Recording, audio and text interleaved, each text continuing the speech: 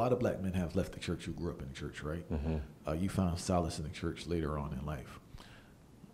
Why do you feel Christianity in America is not capturing the hearts of black men? Man, this is a layered answer, and I'm going to do my best, right? Because if anybody had the silver bullet, I think we would have addressed it in this way.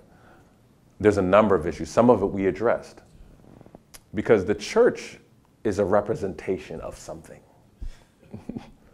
right? The church is not so much the institution. The church is called the called out people of God. Ecclesia is the Greek translation.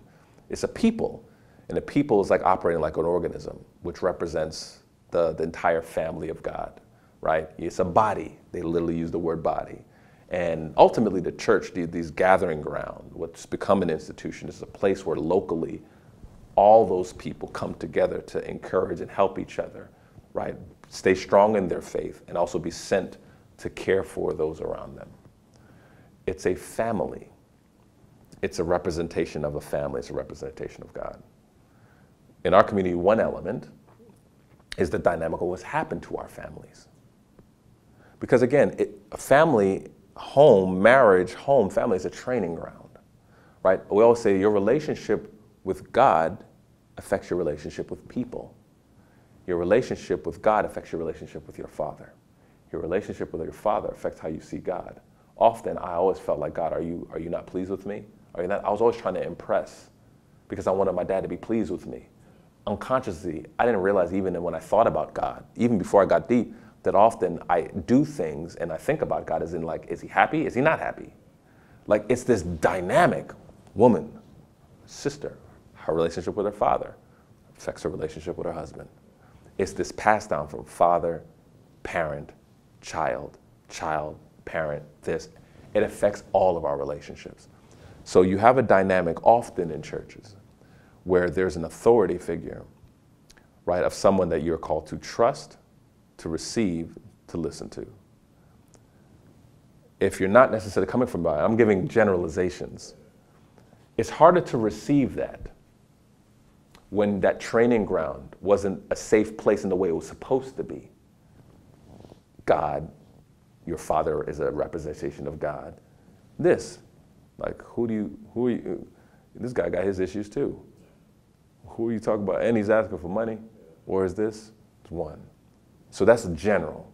So a lot of brothers, there's a resistance because the figure of leadership in that context is somebody that I don't necessarily relate to or trust in home, which was a training ground for everything else in the world. That's one. I think two, we've also seen the fallen nature of it too.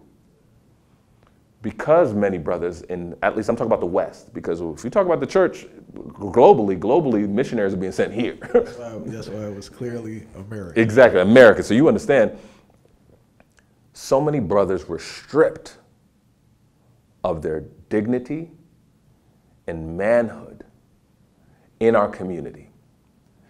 One of the few places, particularly in the West, for men to affirm who they were was the church, where they were now respected or they had authority.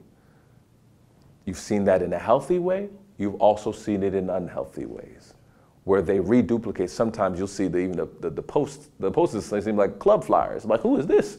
You know, or I am the man now. So now my humanity is showing up in my ministry, that I'm using this to purport.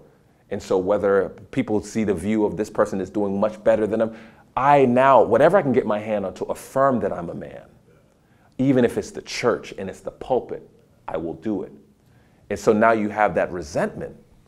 And so there's a suspicion about, I'm not sure you're rocking with that. Number three, because of that absence, you only affirm and replicate what you have. So now they're predominantly women.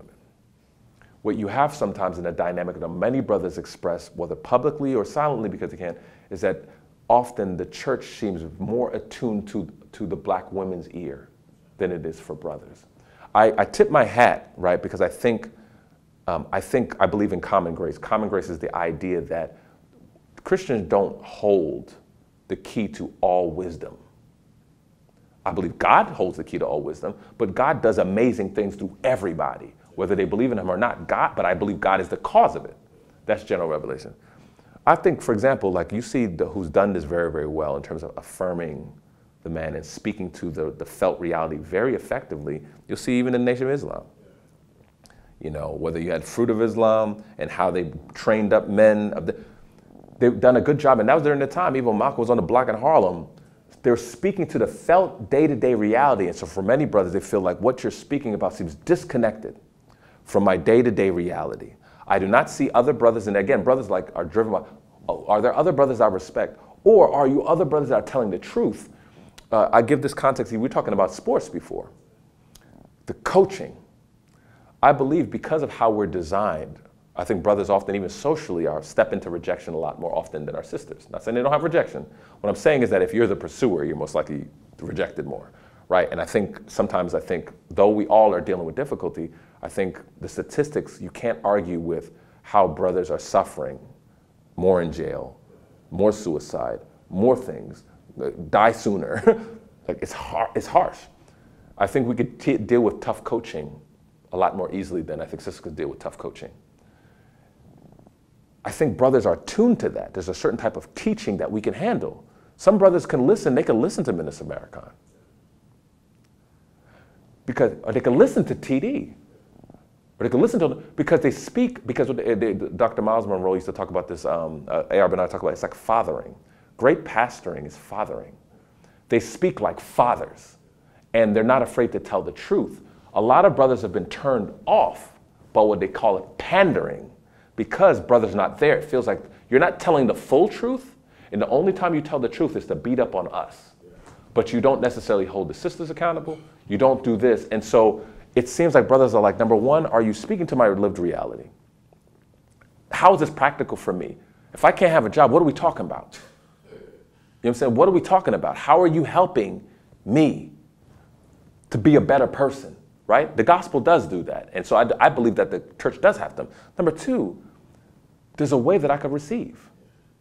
And I think you'll see the churches, there's been a number of books written about this. Churches that are often tailored to men have no issues of balance, but churches that they feel tailored to women do.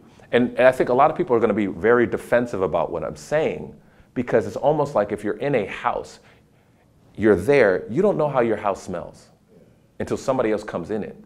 And I think there's the dynamic of being able to see, and I'm like, wow, I didn't realize even the examples that we're using, even the references that we're using, it seems tailored to a woman's ear. Well, it makes sense, because if it's 80% or 70% women, and they're the ones who are supporting, they're the ones volunteering, then I'm going to be particularly attuned to making sure what I'm saying works with them.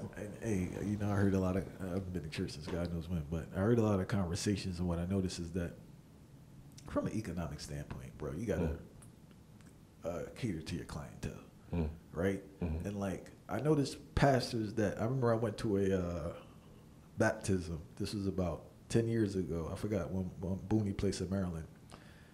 And I was really impressed with the pastor, to tell you the truth, bro. Mm-hmm. I really was. Like, he was really breaking down in regards to like healthy eating and preaching accountability, but the place was empty, right? And me and my brother always had this conversation, like, a pastor may start off where he is giving a message that would be appealing to a man, but can he keep the congregation full with that message? The majority, even men, we know there's a certain amount of men that don't want to hear that either. Yeah. Like, so they're kind of put in a place where it's like, you start off with this fire, but then it has to get diluted to keep the seats filled. And that's the pushback, because I want to be very clear, especially, you know, these things we clips and whatnot. I think there are churches that are doing this well. And I do believe if you do it faithfully and do it well, A.R. Bernard, there was a New York Times article in the 80s. And he had, at one time, it was like 70% men, black men, Brooklyn. There was, seen anything like it. Similar to TD. You don't see, because they were faithful in that. And ultimately they're tied into the felt need. Brothers need structure. It was structured. Like, again, these are things where anyone who doesn't understand the nuance would be like, it doesn't mean this is the only structure. No, it's very unique. And also, at the end of the day, it's almost like you follow someone. This is when people see Instagram. We're drawn to somebody we want to be more like. I remember when I saw this man, like, I remember going to CCC and stopping by visiting first time in like 2007 in Brooklyn, in Flatlands Avenue. And he reminded me, it's like my father. He was not just the suit that booted, it was the fact that he was a smooth guy. Like he seemed smart, attractive, sharp as a knife. Brothers it's like brothers, we are made for mentorship. We want to be around, or we want to learn from somebody we wouldn't mind being more like. And so if somebody doesn't see themselves in that person, then they're less likely to follow them. I'm not going to follow you. Where are you going to lead me to? I saw them. I remember my dad. I was just like, yeah, and so I received from how he was breaking stuff down. I was just like, if I wouldn't mind rocking with this cat. Brothers need to see that. Now, here's the thing. This is why we say it's nuanced.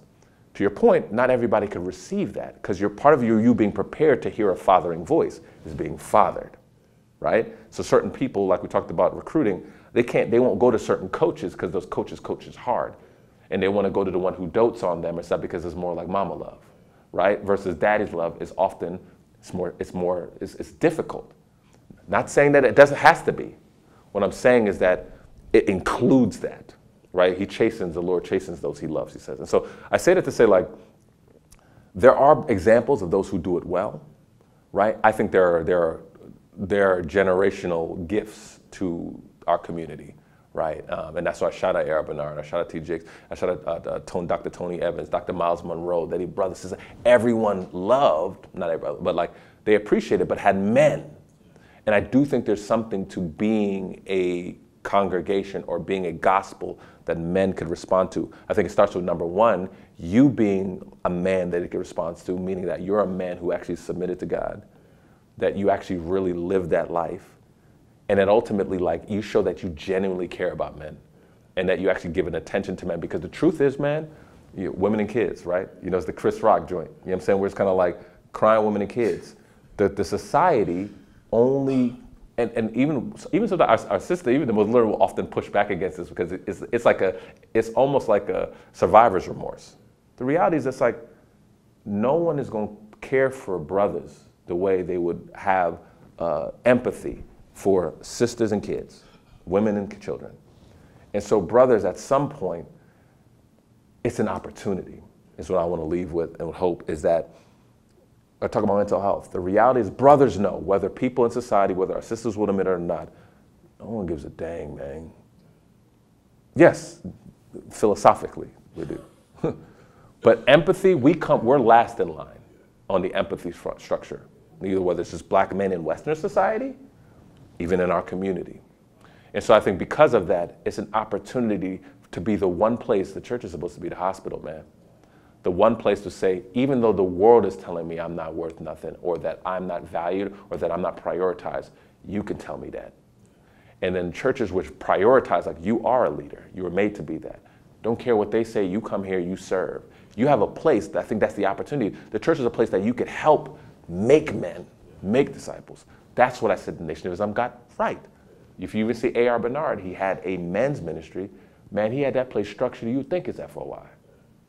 The security, all that, brothers. The people who show up armor, brothers. Men need structure, bro. Brothers need structure. That's what I'm saying. Like, even the spiritual gym, it's not a spiritual gym. The concept, and I'm putting this, this is the work even that I was out in Dallas doing. It's like a new church model. The model is like, you not only have the fellowship area where people could break bread and have dinner and meet for meals, like it's the new dining hall for adults. You have a co-working area, and then you have a gym, a wellness center. And literally, all under the same roof, and you do that all there. But then you coming into the church, we're not just asking you to just know how to learn scripture.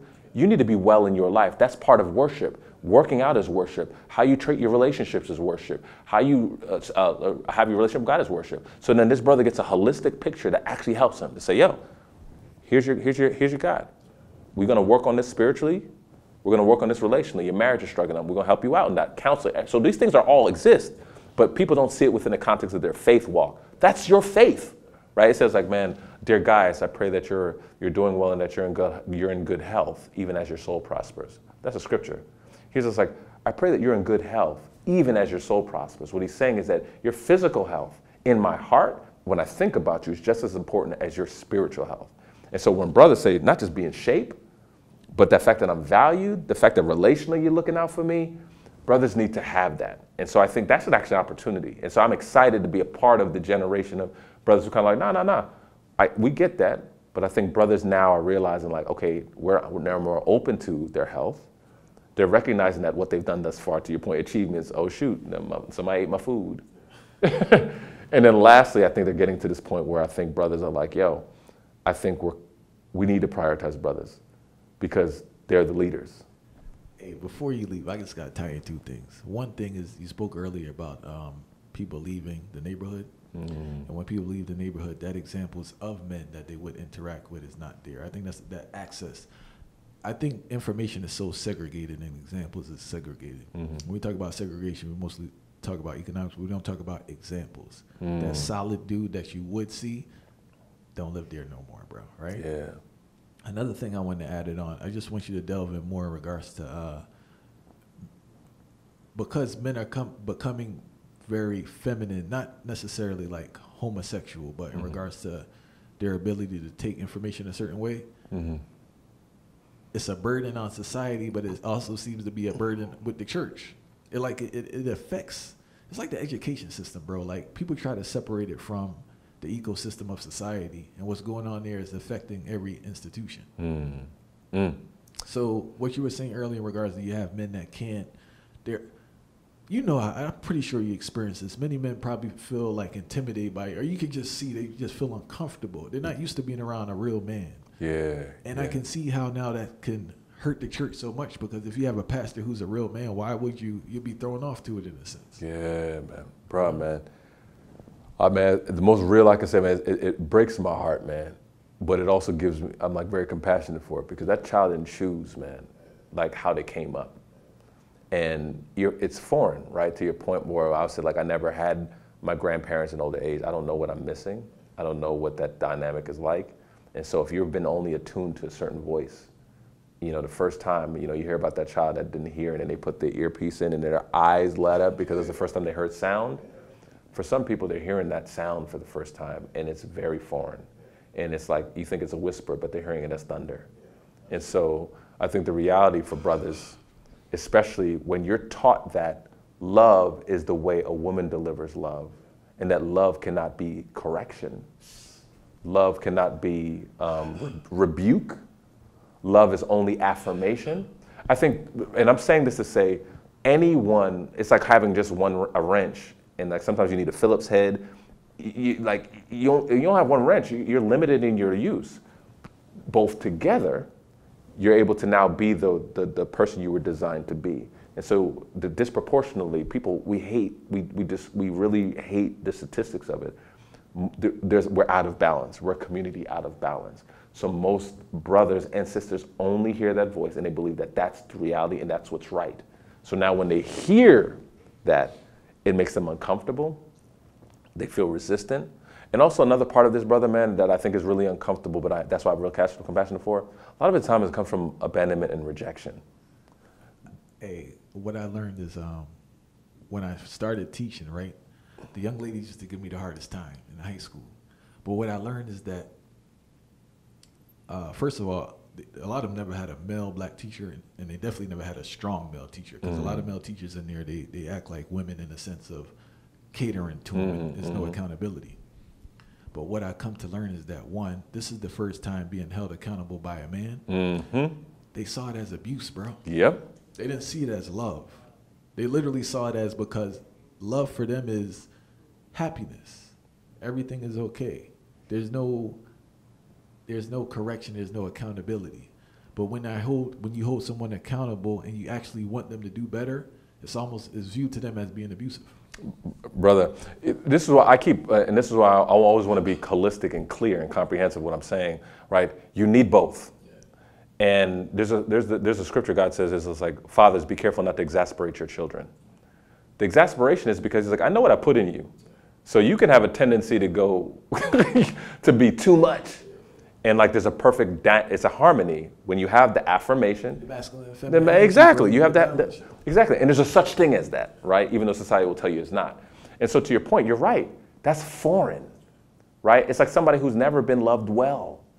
Like they'll sabotage that joint. because all they've known is the trauma, the drama. They're like, this don't sound right, this don't feel right. What are you saying to me? Oh, you know, we ain't arguing, so you don't love me. It's just like, that's because that's the language of love they've learned. That's been imprinted in them. And so now if somebody's not, oh, he's not trying this, or he ain't fighting for me, because I'm not gonna yell at you. I'm not going to, and vice versa, right? You know, and seeing that. I remember realizing, I'm like, yo, Nigerians were very like, I think Jamaican, I think we're very like confrontational. Animated and confrontational. People are like, why are you yelling? I'm not yelling, right? But again, it took me kind of now being out of my environment of what's normal to realize that, okay, maybe I have to modulate this because this doesn't work. I think, number one, we have to also recognize that like it's jarring. This was their entire life, their formative time when they put that, their formative time. And that's what's, you know, fallenness and unbounded, meaning that you can't contain, when we talked about like a vase breaking, you don't know how many shards and different pieces going to break into. That's what happens in a world that's not the way God designed it to be. Is that like literally from like Genesis 3, Genesis 4, like you have Cain and Abel. Like it just gets worse and worse and worse. You're like, golly, man, yo, we need a savior, bro. Like it builds up to Jesus coming. Like it's so bad. It gets worse and worse and worse because humans being humans is not good, right? Similarly, you have this dynamic of like what, you know, you see how unbounded it is. The level of like damage that's done. But you're hopeful, right? Because to your point, some people will get it. You know, there's a story of like dropping like seed on hard ground, on rock, and some is fertile soil, good soil, where the seed will take in the wisdom. There were some people that you probably taught that like it was hard, but sometimes some of them, they got it.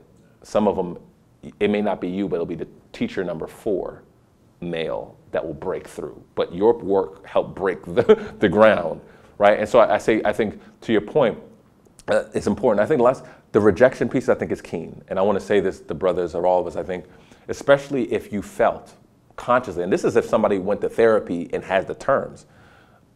If you felt rejected, so let's say, for example, you don't show up in a typical masculine way, right? Typical masculine, everybody, I think, would understand what I'm saying, which is like, you know, if you show off, you show a little bit more feminine, and you felt that your father was not proud of you, was not pleased with you, was like almost like it seemed like he wasn't happy.